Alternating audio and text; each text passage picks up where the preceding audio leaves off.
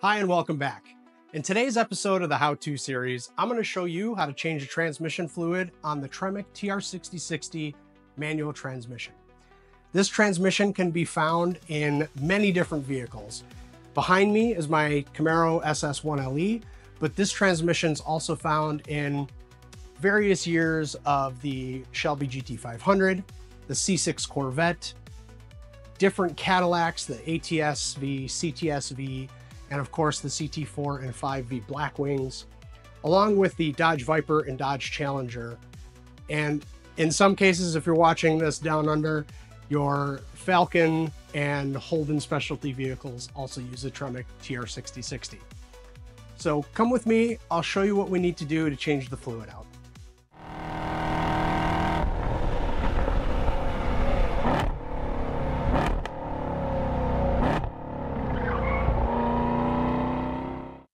Here are some of the tools and items that we're going to need to do the fluid change on your Tremec TR-6060. You'll want a 3/8 ratcheting wrench.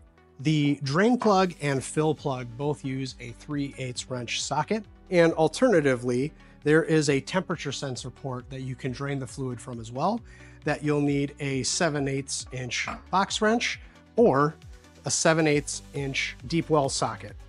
And the reason that you'll want the deep well socket is to make sure that that temperature sensor is torque to spec.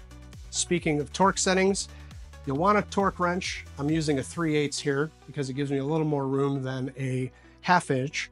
And the torque setting for the fill plug, the drain plug, and the temperature sensor are all 20 foot-pounds.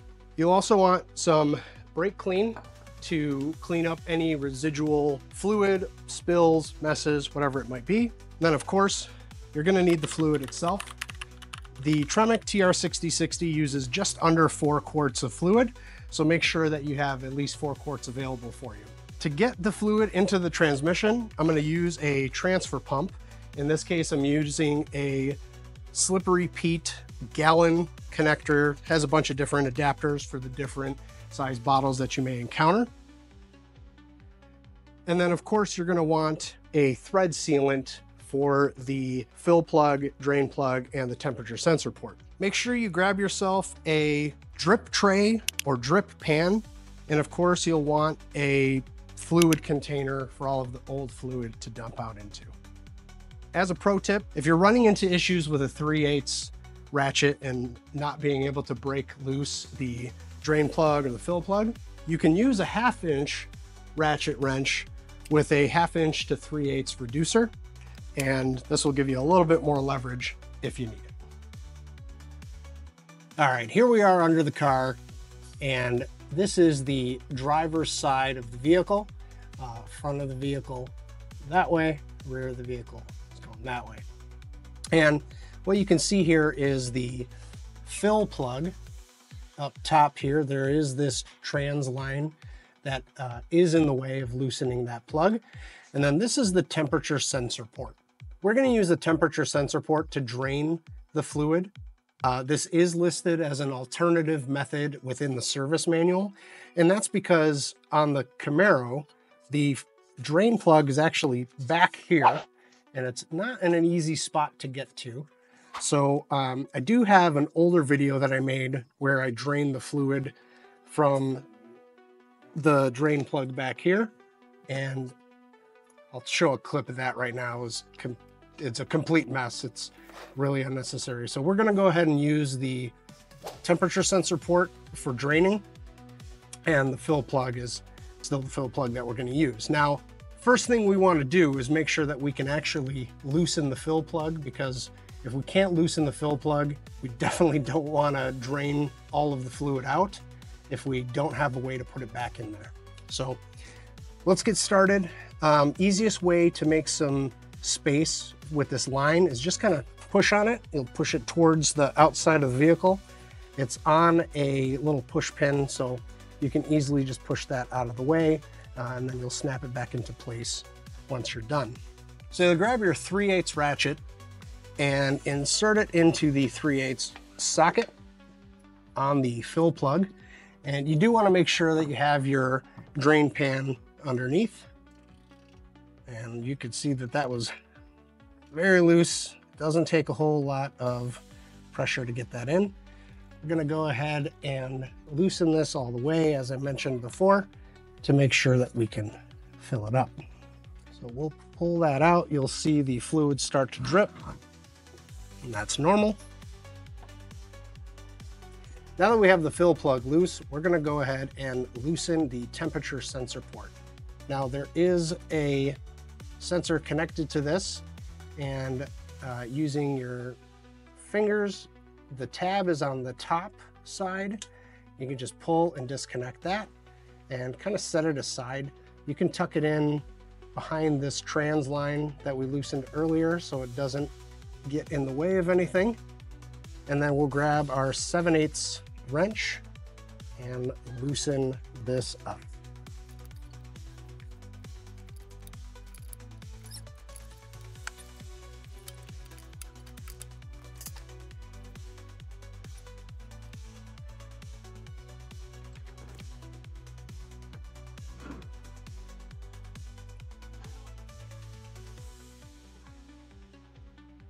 While you're waiting for the fluid to drain out of the transmission, bring your fill plug and temperature sensor over to your workbench or wherever you might want to be, and grab some of the high performance thread sealant so that we can reapply some of the sealant to the threads here. Now, you'll notice that the sealant on the factory, or the sealant that comes from the factory, I should say, is this reddish orange brown color. And I believe it's made by Loctite. It's called like Vibramax. It is about $150 for a liter, and that's about the smallest that you can get it in. Now, if you look at the service manual, they give you an alternative part for some AC Delco high performance thread sealant, which I'll have right here. Of course, links will be in the description where you can pick all of that up as well. And if you also don't want to spend the money on the AC Delco version, Permatex makes the same stuff, high performance thread sealant, part number 56521. So we're just going to apply just a little bit and work it around the threads. This is one of those situations where less is more. You don't want to overdo it with this stuff. Get some on the fill plug, and then make sure you get some on the temperature sensor as well. Let those set for a bit. They'll be ready to go back in. Now that your transmission fluid has finished draining out, you can use a rag, microfiber cloth, shop towel, whatever it might be. Just kind of wipe this up a little bit here, and then you'll grab your transmission temperature sensor and start to thread that back in. Now that you've got your temperature sensor threaded back in, go ahead and get it torqued to spec here.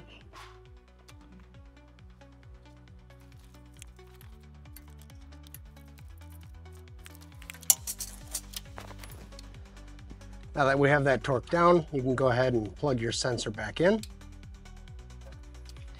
And now we can grab the bottle of transmission fluid and the pump and insert the hose coming from the pump into the fill port at the top.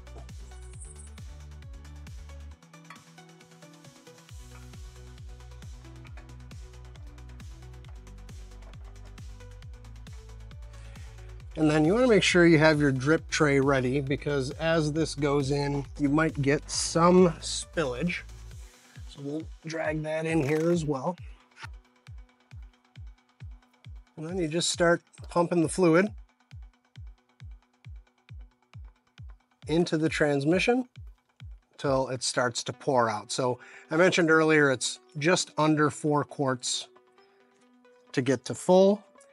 The service manual does suggest removing 240 milliliters or roughly 8 ounces of fluid. This is more of a preventative measure for shops. I'll kind of explain why in a moment here. I'm going to interrupt the video for a moment because I want to cover something in depth. The service manual calls out to remove 240 milliliters of fluid, or roughly 8 ounces. After the fluid starts to seep out of the fill hole. And the reason that they do this, it's mainly kind of a cover your ass type of thing, because if you're a shop owner or a dealership who is doing this service and you don't remove a little bit of the fluid, what can happen is as the fluid expands, it can seep out of the vent ports at the top, and your customer would come back with a claim that their transmission fluid is leaking. And they don't want to deal with a return customer for something that isn't necessarily true. So while the service manual calls out to remove 8 ounces, I'm not going to do that. That's not something I've ever done for my 2018 Camaro. I've done other transmission fluid changes on this one, and I've never had a problem with just filling it until it starts to pour out. Back to the install.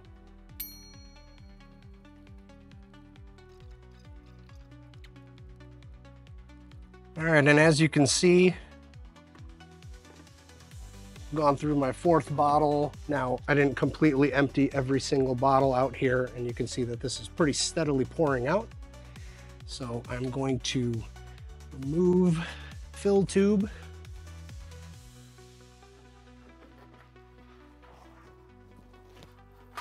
Let that drain the rest of the way out, and then we can put the fill plug in. We should be all set, just ready to clean it up. You can speed up that process by using a rag to soak some of that out of there. We're gonna give her one last wipe down here. Put one of these rags into that fill hole just to soak up some more of the fluid. And then we'll put the fill plug back on.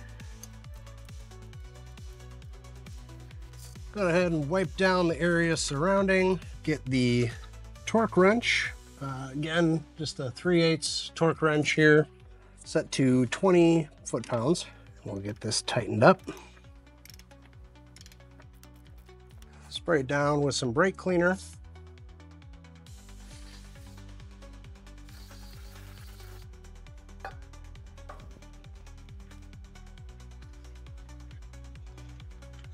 And wipe it down. And make sure to pop the transmission cooling line back in place. You are all set with your transmission fluid swap. All right, we're all done. We changed the transmission fluid on your Tremec TR-6060. All you got to do now is get the car back on its wheels, take it for a spin, and just double check for any kind of transmission fluid leaks over the next couple of days. Keep in mind, if you're tracking your vehicle, if you're doing this immediately after your fluid change, if the fluid gets really hot, it could expand and leak out of those vent seepage holes. That's normal, but if you're finding big puddles, get back under there, check to make sure everything's tightened up. For now, we're all done. I'll catch you on the next video. Till the next time, till the next project, see you then.